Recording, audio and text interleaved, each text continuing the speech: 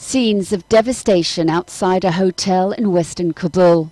2 bombs exploded here, where Afghan presidential frontrunner Abdullah Abdullah was holding a rally. His convoy was targeted and his car was struck in the blasts. Abdullah Abdullah narrowly escaped the attack, but his bodyguards were among the injured. The convoy with Dr. Abdullah Abdullah and his deputy Khan Muhammad was attacked by a suicide bomber. Unfortunately, they were not harmed. So far, we have at least 16 people wounded and 2 martyred. Cars were damaged and windows in neighboring shops and buildings were smashed.